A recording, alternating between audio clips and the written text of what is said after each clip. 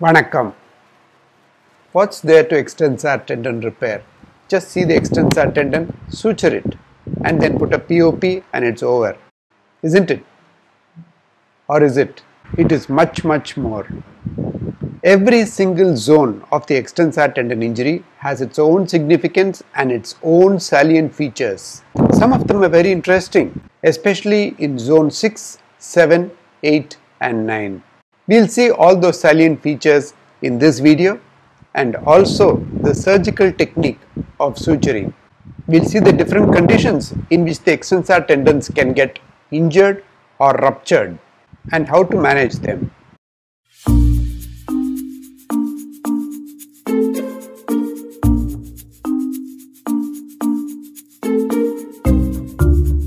This video will deal with extensor tendon injuries at zone 6, 7, 8 and 9. A zone 6 injury indicates injury to the extensor tendons on the dorsal aspect of the hand over the metacarpal bones.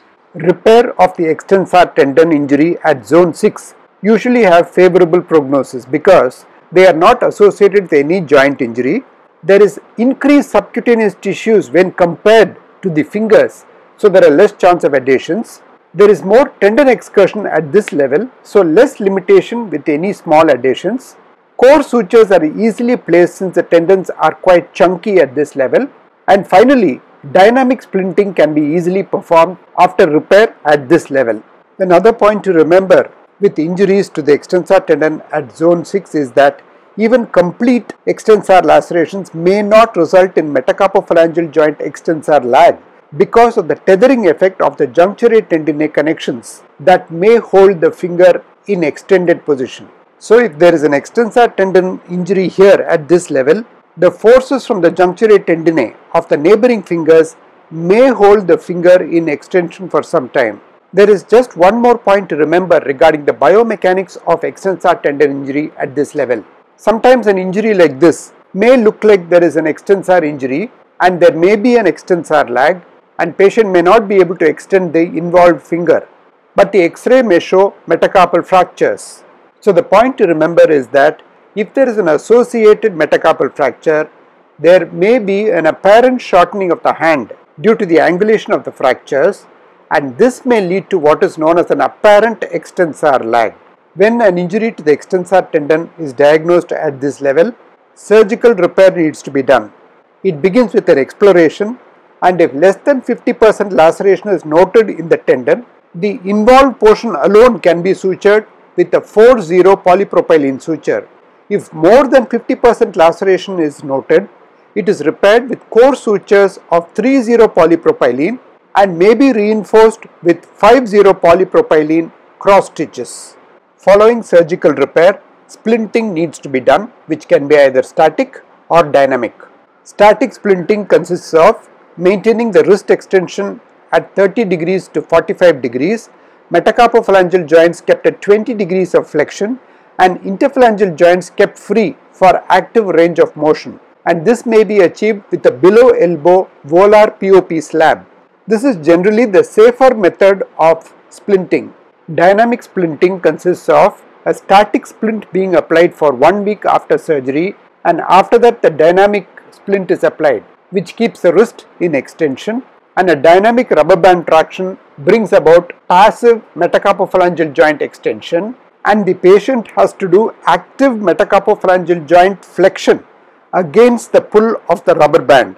This needs to be done about 10 times every hour. This type of splinting gets better results, but only if the patient is able to understand what is needed and does the therapy as advised. Not all extensor tendon injuries at zone 6 are seen in the acute situation.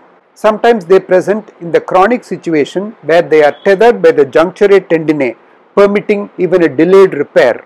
This may be done with a direct repair if the tendon ends are close by, or intercalary tendon grafts, or even staged tendon grafts if there is a gap between the ends of the cut tendon, and if there has been some flap cover over the dorsum of the hand. In that situation, even a tendon transfer can be done to achieve extension of the fingers. Loss of extensor tendons in zone 6 is usually associated with the loss of skin also. Hence, a skin reconstruction needs to be done first before the tendon reconstruction can be done. Both the skin and tendon reconstruction can be done together also. There are three main situations where we can get this type of extensor loss: trauma, infection and tumors. This is a patient with extensor loss and skin loss following trauma. The skin loss has been reconstructed with an abdominal flap and the extensor tendon deficit can be noted here. Reconstruction of the defects in the metacarpal bones was done with a vascularized double-barrel fibula and the extensors were reconstructed with tendon grafts. This brought about good extension of the fingers at the metacarpophalangeal joints, enhancing the function of the hand. Diabetic infections on the dorsum of the hand with blistering of the forearm skin can also cause a loss of extensor tendons. Here, the reconstruction of the skin has been done with a skin flap and reconstruction of the extensor tendons done in a separate stage with tendon grafts from fascia lata. Tumors like the giant cell tumor of the bone can also involve the extensor tendon per se or may be involved after excision of the tumor. Finally, a rare condition known as secretans disorder, which was described in 1901 by a Swiss insurance physician who described a condition characterized by a hard, sometimes cyanotic edema on the dorsal aspect of the hand, which is a self-inflicted condition, the patient intentionally causing signs and symptoms which may mimic rheumatoid or neoplastic conditions. A below elbow cast will be useful, but it is important for the patient to be given psychotherapy so that he does not keep repeating it even after the cast has been removed. Surgery must be avoided in such patients. Now we shall consider extensor tendon injuries at Zone 7. Zone 7 injury refers to injury to the extensor tendons under the extensor retinaculum, dorsal to the wrist joint, and this being the unique feature of extensor tendon injury in this zone. That is, the injured tendons lie under the extensor retinaculum, which is a synovial line tunnel. So now certain questions come to our mind. Is the extensor retinaculum important? Can it be opened to access the extensor tendon? Can it be left open after the repair of the tendon? Or should it be repaired afterward? Will it cause bowstringing if not repaired? To get answers to all these questions, let us understand the dynamics of the extensor retinaculum. Studies have shown that even resection of the entire extensor retinaculum over the second dorsal compartment caused a minimal extensor lag, only 7 degrees, and minimal bowstringing. However, resection of the entire extensor retinaculum over the fourth dorsal compartment led to massive extensor lag, almost 80 degrees, and severe bowstringing to the tune of about 61 millimeters. So the lesson is, avoid resection of the entire retinaculum over any of the dorsal compartments. What about partial resection of the extensor retinaculum? Can we do that to access the injured extensor tendon below? The study goes on to say that the distal portion of the retinaculum is most important in preventing extensor lag and bowstringing, especially for the fourth dorsal compartment. So, to access the injured extensor tendon under the extensor retinaculum, do not open the extensor retinacular ligament completely and do not open the distal portion of the retinaculum. Open only the proximal half of the extensor retinaculum to access the tendon. Though the extensor retinaculum, which is a sort of an extensor pulley for the extensor tendons, is similar to the flexor pulleys, they differ in many ways. In the flexor pulleys, there is severe bowstringing if there is a loss, but in the extensor pulleys, it is quite limited in some compartments. For the flexor pulleys, it is difficult to repair after access to the tendon, but for the extensor retinaculum, it is either easy to repair or reconstruct or can be left alone. Of course, the flexor pulleys are much tighter than the extensor retinaculum compartments. The next salient feature of extensor tendon injuries at Zone 7 are that the cut tendons retract into the forearm. So to retrieve the proximal ends, we need to either make counter incisions in the forearm or extend the original wound, and this needs to be explained to the patient before taking up for surgery. This young manual laborer presented with a history of injuries to the left wrist sustained while working with a wood cutting machine. Examination revealed that the extension of the wrist was weak. There was no extension of the fingers, but abduction of the thumb was possible at the metacarpophalangeal joint. At the carpometacarpal joint, he also had a numbness on the dorsum of the thumb web.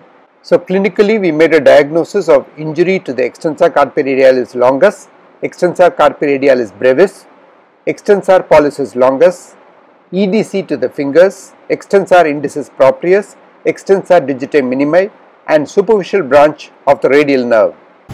So now my marking is, I will make a flap over here, skin flap over here.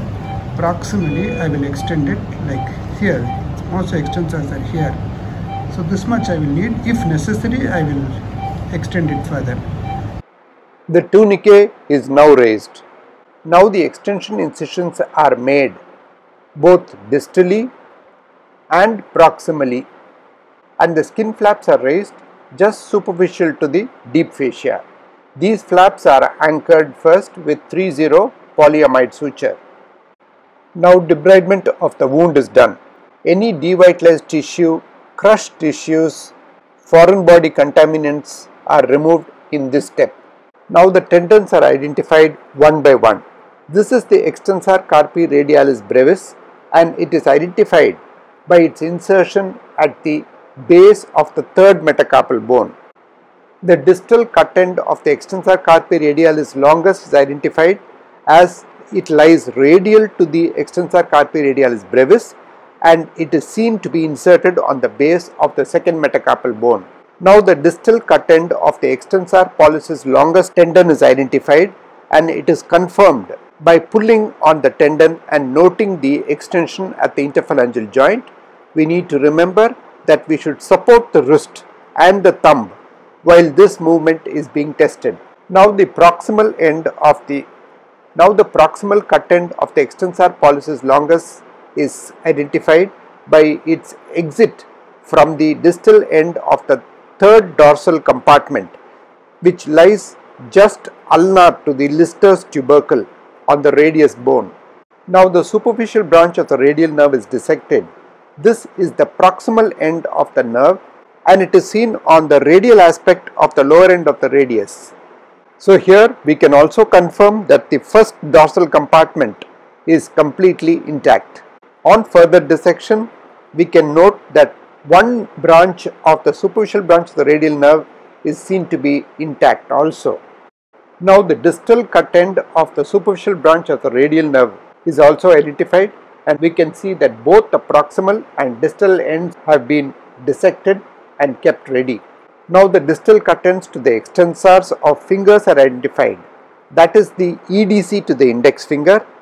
This is the extensor indicis proprius, the EDC to the mid finger, and the EDC to the ring finger,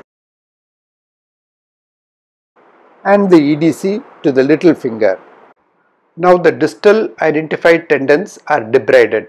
This debridement consists of removal of the hematoma that surrounds the tendon and is entrapped within the paratenon of the tendons. Now the EDC of the fingers and the EIP have been freed from the hematoma. The compartment of the extensor pollicis longus is explored to look for any injury to the muscle, and the EPL tendon is retrieved proximally. The deep fascia is incised proximal to the fourth compartment, and the extensor digitorum muscles are identified. The hematoma is removed, and the tendons are retrieved from under the extensor retinaculum. Since the hematoma seems to be extending proximally, an extension of the incision is also made to access this and also find the extensor indicis proprius muscle. Now the EIP tendon and the muscle have been isolated and dissected. This is important to ensure that the EIP is repaired separately.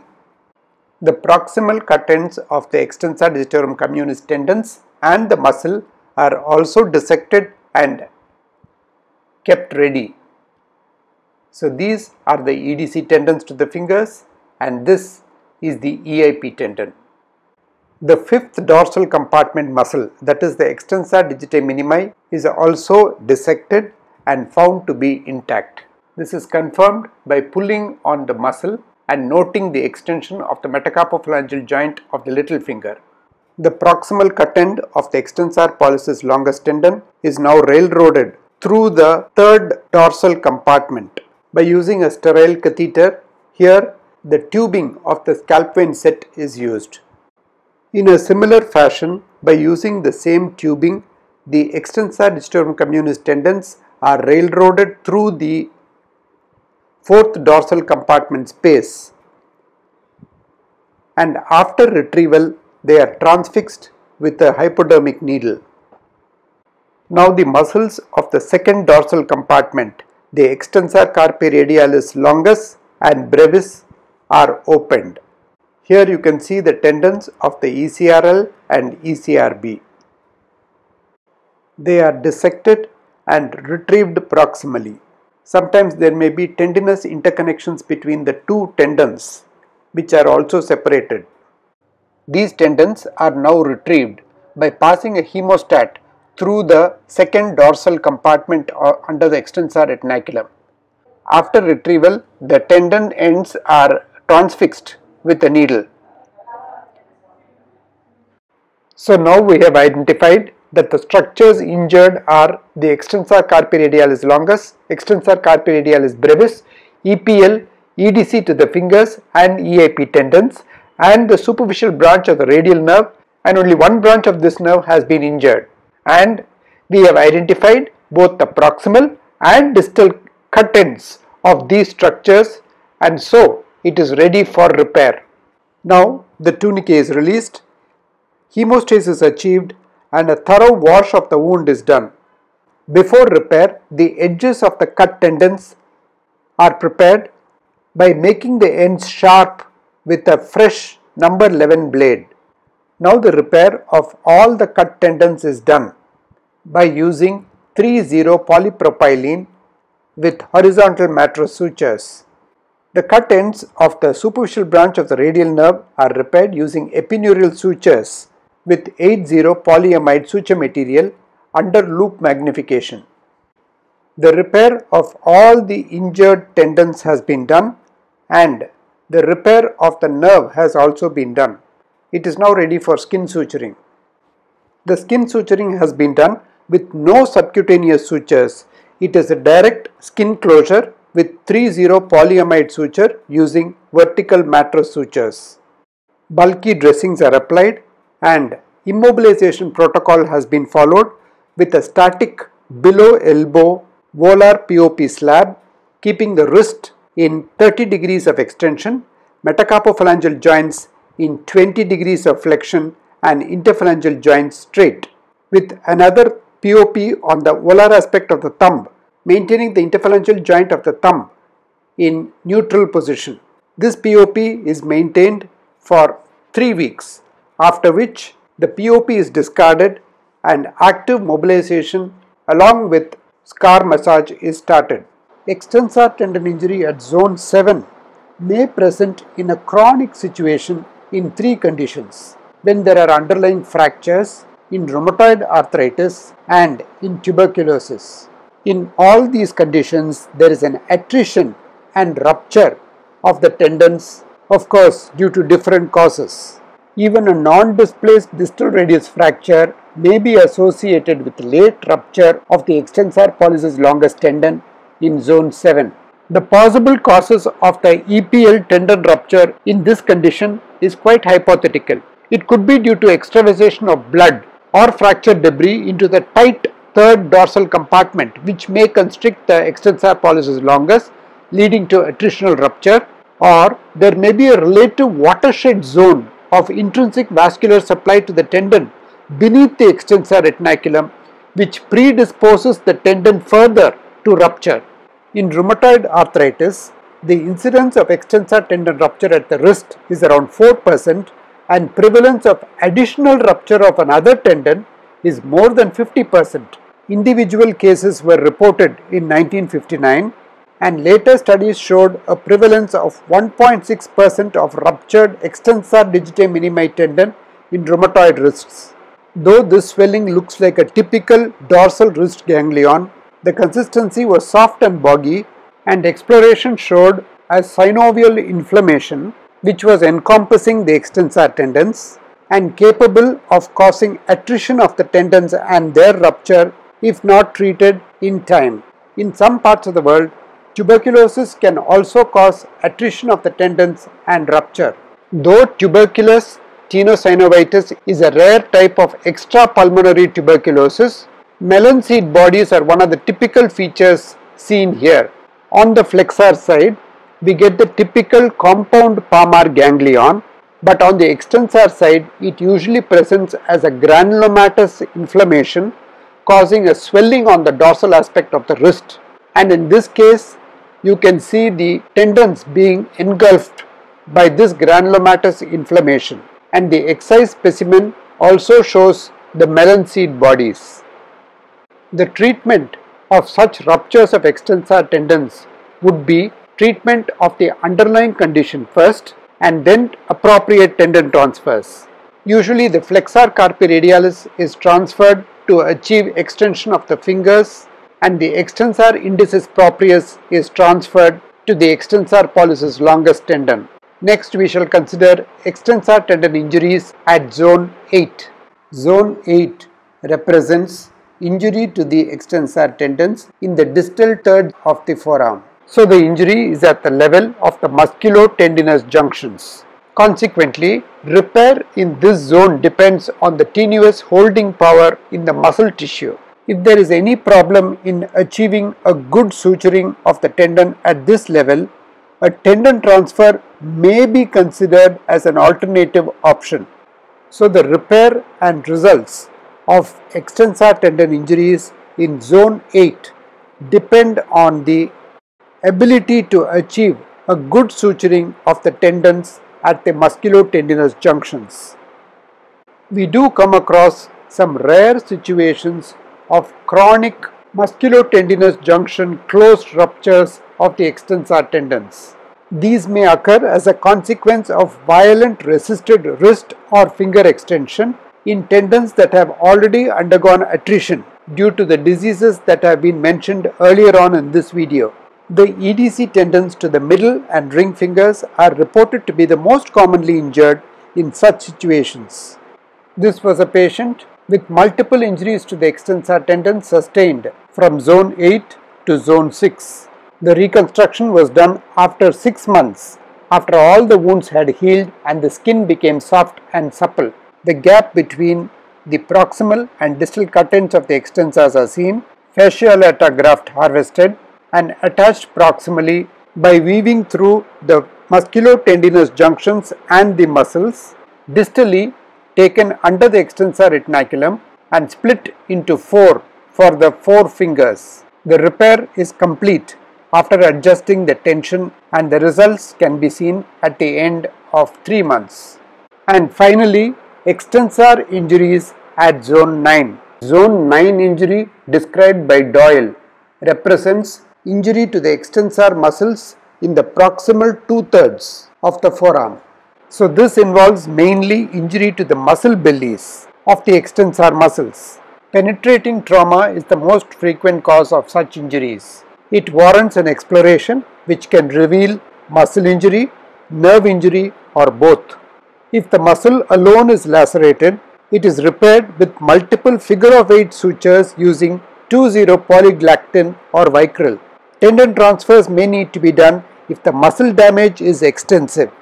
If the nerve is injured, that is, if the posterior interosseous nerve is injured, it must be dissected and repaired if we are going to repair the muscles also. If the nerve is not identifiable or it has been crushed beyond repair, tendon transfers are ideal.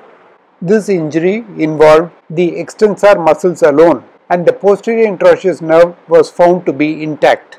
Hence the muscles were repaired and acceptable extension of the wrist and fingers could be achieved. The situation of chronic presentation to extensors in zone 9 could be encountered in delayed presentation, failure of primary repair, or extensive injuries involving loss of the muscles and tendons.